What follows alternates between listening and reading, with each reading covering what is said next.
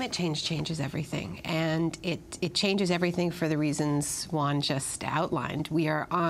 It's already upon us, and we are on a road towards warming of 4 to 6 degrees Celsius. We've reached 0.7 or 0.8 degrees Celsius, and we're already seeing these effects.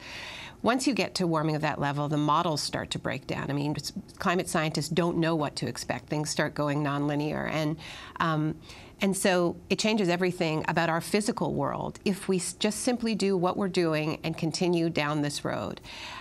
So the argument I'm making in the book is we do have the opportunity to get off that road, but in order to do so, we have to change pretty much everything, or some really fundamental things about our economic system.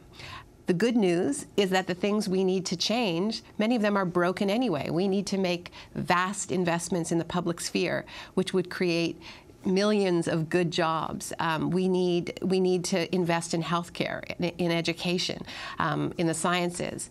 And in so doing, we will tackle one of the most intractable problems we face, which is gross wealth inequality. We can't fight climate change without dealing with inequality within our countries and between our countries.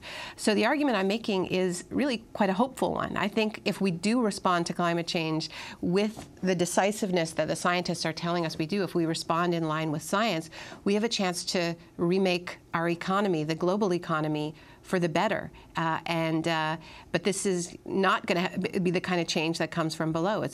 From above. It's going to be the kind of change that is demanded by mass movements from below.